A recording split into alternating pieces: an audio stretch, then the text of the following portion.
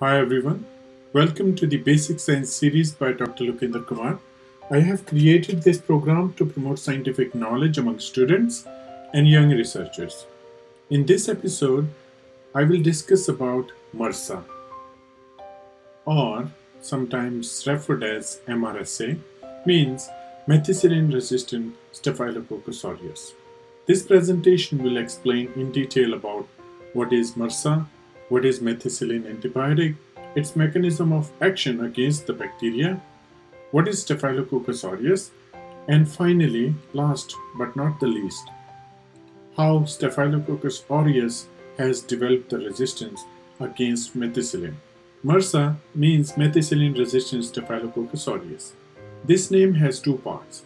Part 1 is methicillin resistance, which indicates resistant to antibiotic methicillin, and part 2 is Staphylococcus aureus, which indicates the name of the bacterium. Staphylococcus aureus is a gram-positive, round-shaped bacterium which is a member of the group Firmicutes, and it is a usual member of the microbiota of human body, frequently found in upper respiratory tract and on the skin. Staphylococcus aureus usually acts as a commensal of human microbiota, but it can also become an opportunistic pathogen.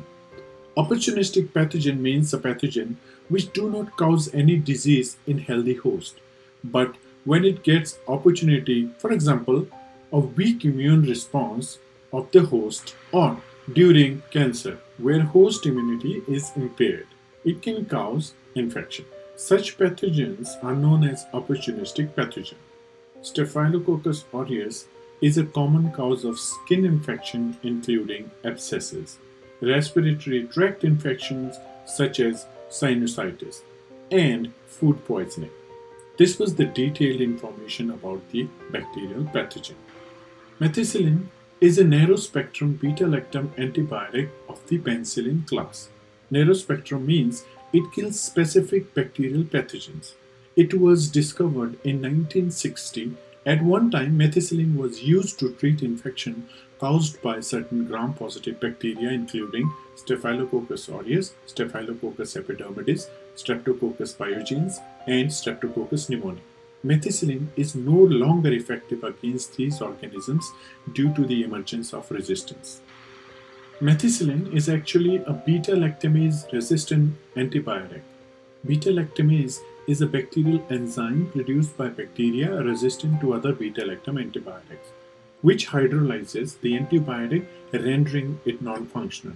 Very importantly, methicillin is not bound and hydrolyzed by beta-lactamases, means it can kill the bacteria even this enzyme is present. This raises a very important question that how this bacteria develops resistance.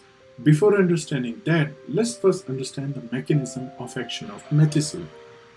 Like other beta-lactam antibiotics, methicillin acts by inhibiting the synthesis of bacterial cell walls. Cell wall is very important for bacterial survival. It protects it from environmental stress. It inhibits cross-linkage between the linear peptidoglycan polymer chains that make up a major component of the cell wall of gram-positive bacteria. It does this by binding and competitively inhibiting the transpeptidase enzyme, also known as penicillin binding proteins, PBPs. These penicillin binding proteins cross-links glycopeptides known as D-alanyl-alanine, forming the peptidoglycan cell wall. In simple words, Staphylococcus aureus cells contain penicillin binding proteins on the surface of bacterial cell. In susceptible cells, the methicillin binds to these proteins and destabilizes the structure of cell wall of Staphylococcus aureus. That leads to the cell lysis. But Staphylococcus aureus has evolved against this mechanism by changing normal penicillin binding proteins to new penicillin binding proteins called PBP2A. This PBP2A works in a similar manner to other penicillin binding proteins, but it binds with beta-lactam by very low affinity. means they do not compete efficiently with the natural substrate of the enzyme and will not inhibit cell wall biosynthesis. Expression of PBP2A refers resistant to all beta-lactams. This protein is expressed by MECA gene in Staphylococcus aureus. This was the very basic information about the MRSA. In the next episode, we will discuss about the isolation and identification of MRSA, including the method of detection, as well as the treatment options available for MRSA. Stay tuned for the next presentation. If you like the presentation, please share the video with students and young researchers. Please subscribe the YouTube channel to get updates on new presentation on basic science topics. Please forgive my mistakes. Thank you and namaste.